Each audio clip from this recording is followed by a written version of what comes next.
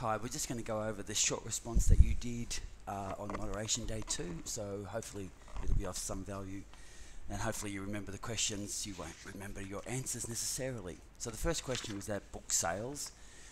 There was $100,000, oh hang on, give me a pen.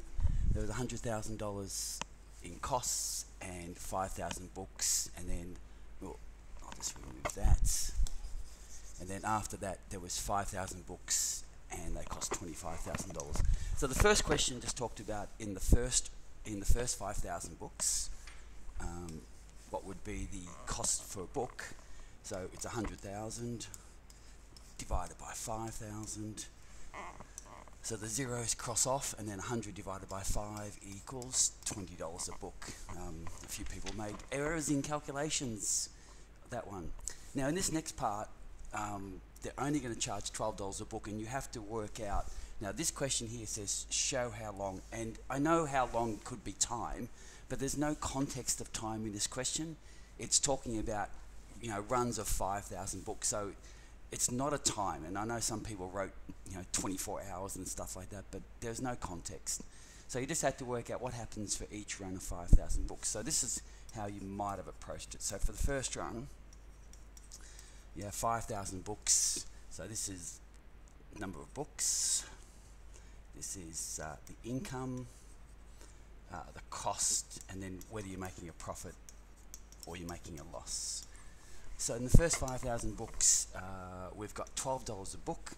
So you had to do 5,000 times 12. 5 12s are 60. So each run is going to be 60,000. So every run that you make is going to be $60,000 in income. Okay, and we just have to work out how many runs of the books we have to make before we make a profit. So in the first run, it's $100,000.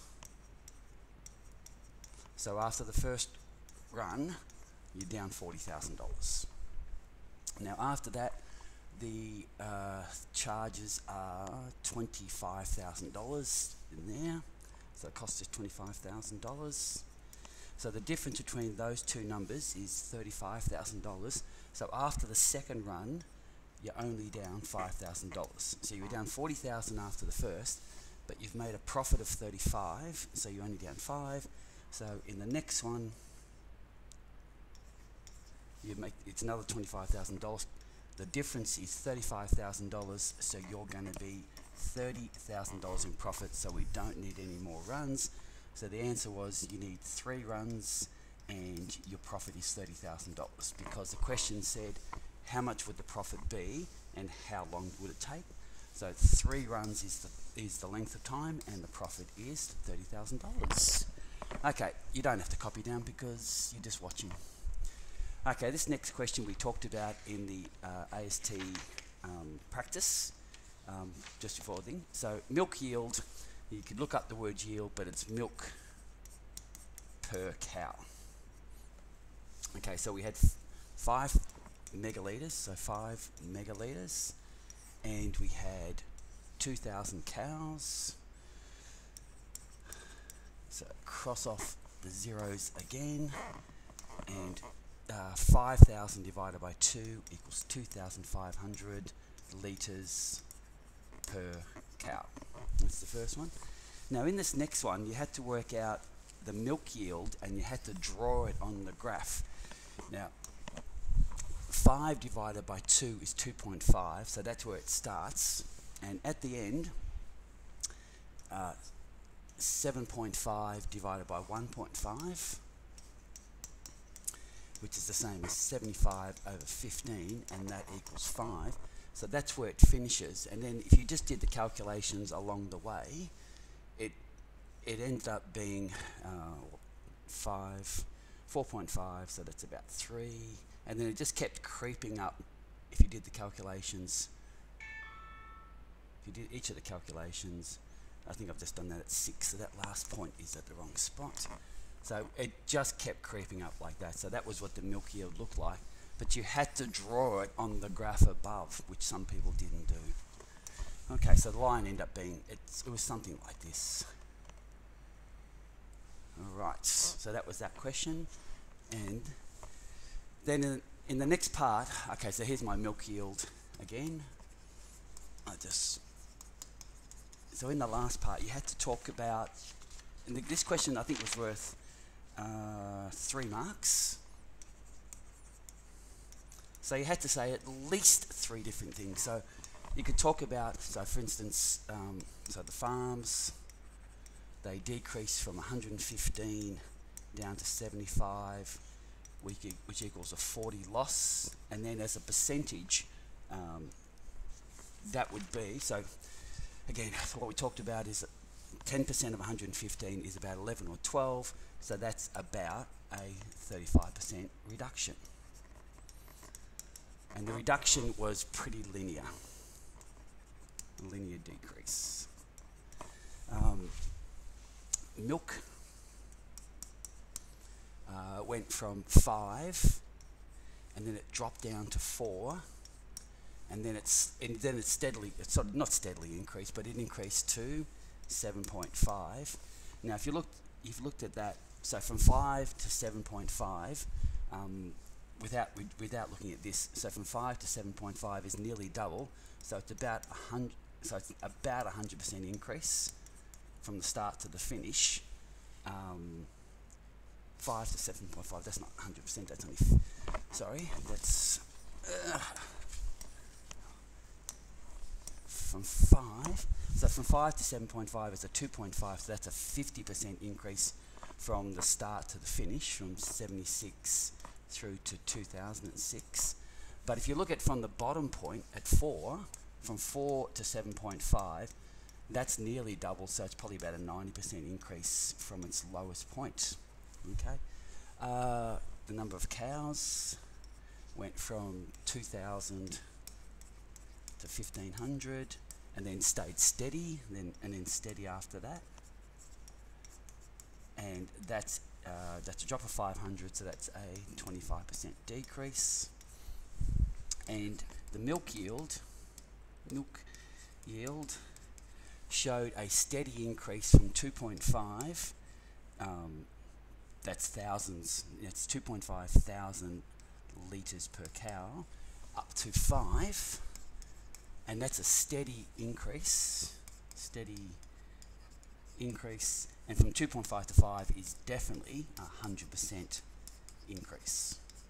Okay, so after that you could have said, well, the increase in milk yield, because that's the most important thing. The yield is the most important thing.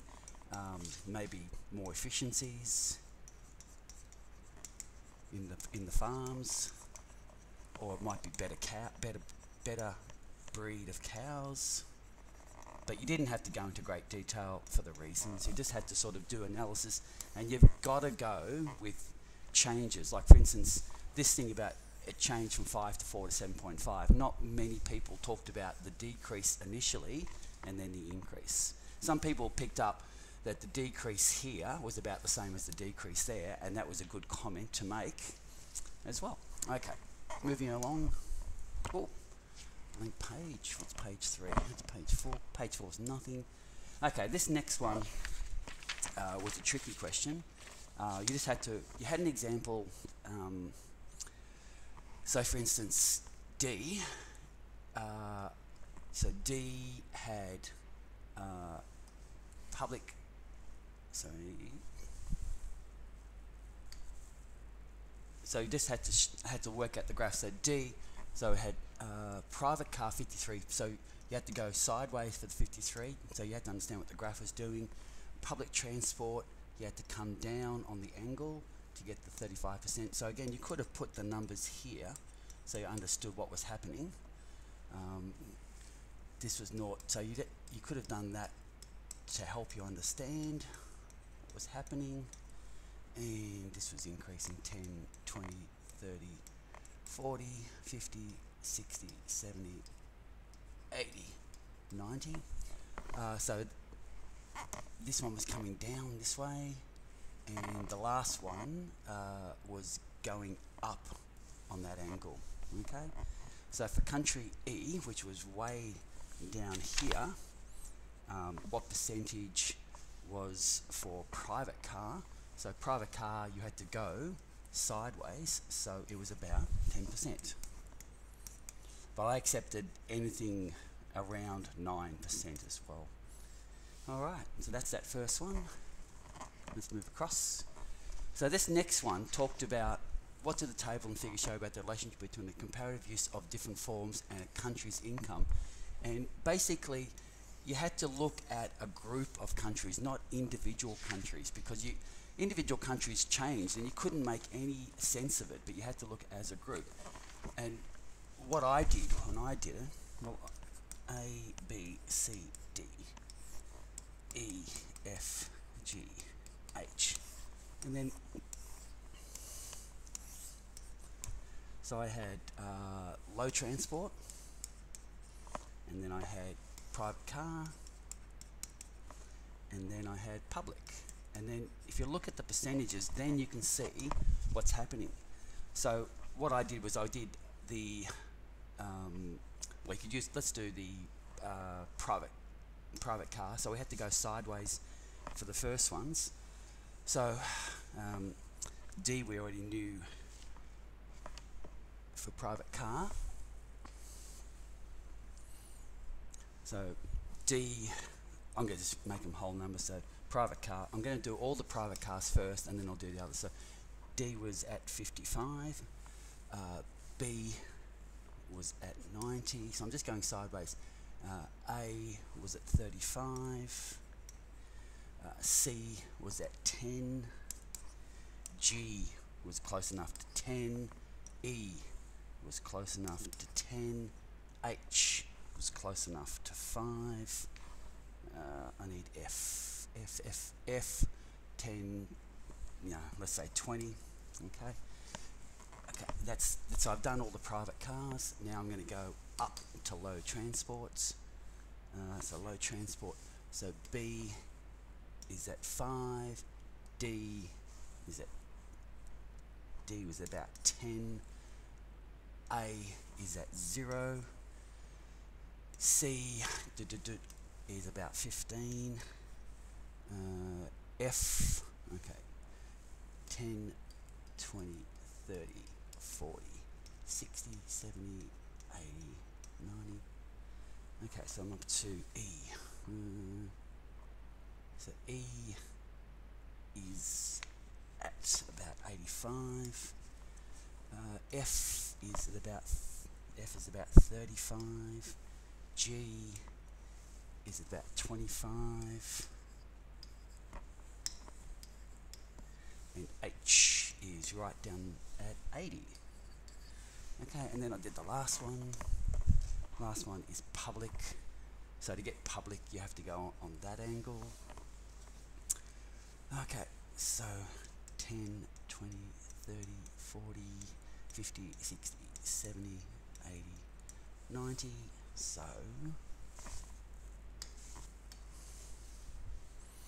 okay, so A, so we're coming down on angle, so A is about 75, B is at about 5, coming down, C is at about 75, D is at about 35, E is at about 5, doesn't really matter, it's really low. H is at 15 while I'm down there. F is at 50 and G is at 65. So once you've got the information in this form, then you can look for things that are similar. So for instance, they're all similar and they're all similar, but that's all that's similar. Like for instance, public 5 to 75, you can't comment that there's any pattern. 5 to 65, there's no pattern. 25 and 35 versus 80, there's no pattern. 10 and 35 versus 90, there's no pattern. So basically, you just have to say for high income earners, the only thing they didn't use low cost transport. And for the others, there's no correlation.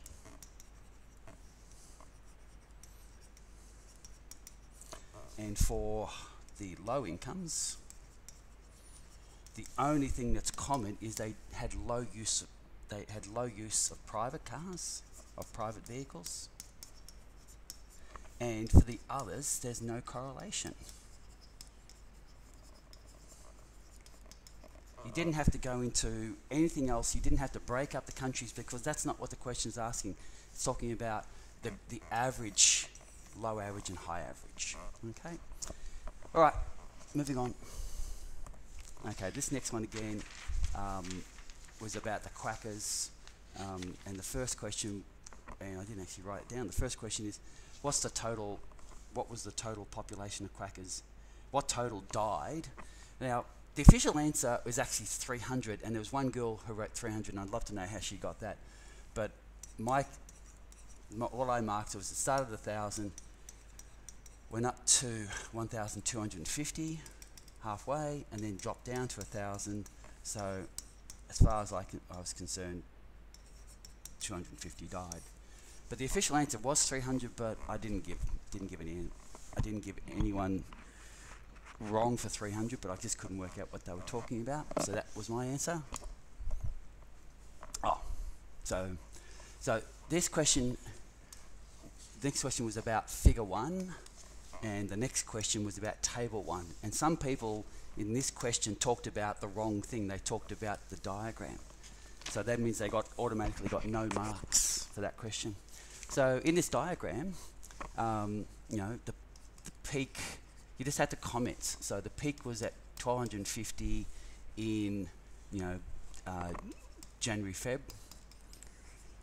It started at 1,000 in August, and by the next July, so the population was stable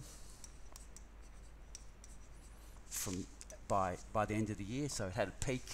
So the peak was when most of the babies had been born, but you didn't have to comment about that.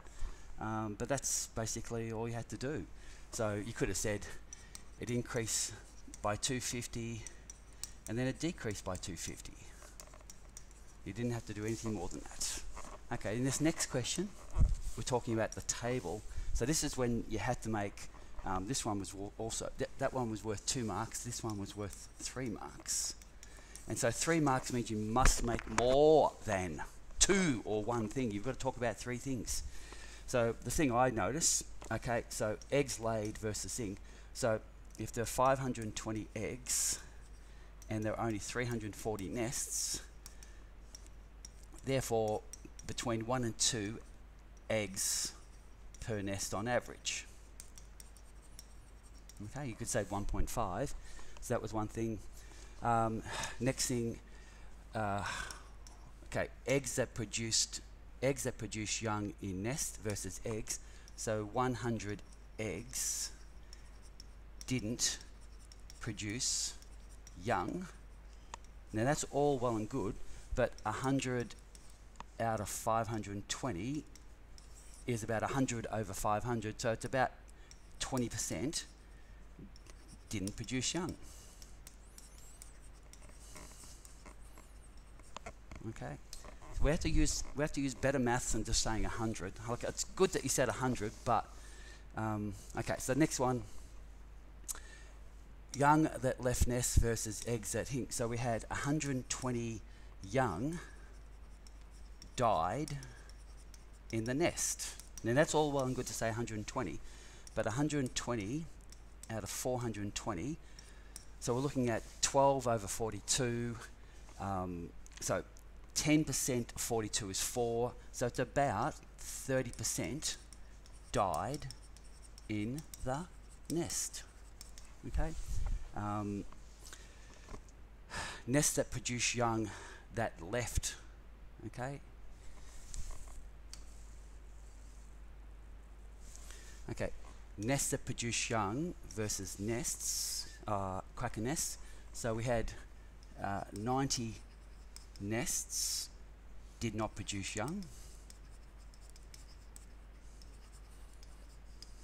Now it's all well and good to say 90, but we've got to do 90 over 340. cross off. So 10% of 34 is about 3. So again, we've got about 30% of nests did not produce young. That left the nest. So there, I've said 4 different things, and I've used mathematics. That's all you had to do. But 3 marks means you've got to do at least 3 things, and they better be good 3 things. Okay? A lot of people worked out these numbers but didn't convert them into percentages. Okay, next. Okay, so this next one. So we had to work out why Kim, using tables 1 and 2, would make the wrong decision.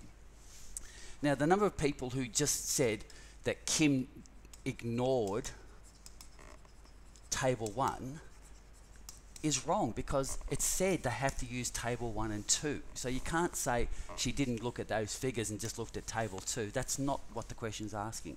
You have to work out how could Kim have got those numbers. So there's a couple of ways of doing it.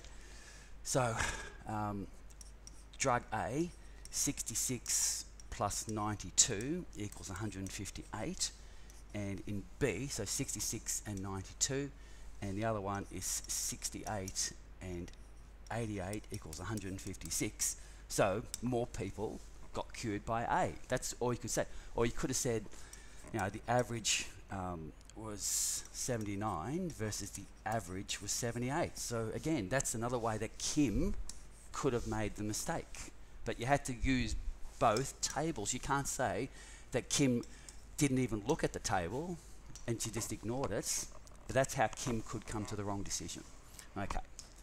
So the question was the next part. Nat reaches a different conclusion. And Nat is right. Nat has made the right decision. So if you put Kim there, you automatically got no marks. You had to say Nat and you had to say why. And the reason is, you know, Nat's used all the data from both experiments and correctly calculated the average. Okay? You know, Kim made the mistake of averaging averages. You can't average averages when the number of people in the trials weren't good. Now, some people said it would have been good if the trials had been at the same number, but you didn't have to worry about that. And a lot of people picked up, some people, not a lot, some people picked up that 540 was the wrong number. It should have been 560, but that's okay. All right, moving on. Okay, getting towards the end now. Let's see the last question. So we had these numbers, and you had to work out how paper A could argue that they're good, how paper B could argue that they're good, or how paper C could argue that they're good. So for A, they had growth in both circulation and readership, and they were the only ones who had both. Okay. You could also said that the 6.8, that the circulation growth was the highest. Okay, 6.8 versus 0.8 versus 4.5. 6.8 had the highest circulation, and also 1.9 was the only, readership was the only growth. Okay, so that's how A could have argued that they're going great. B, the only way that B could argue that they're going good or going well is that they've got the highest readership. That's the only way that paper B can argue that they're going well, because they're losing circulation and they're losing readership, but they've got the highest readership.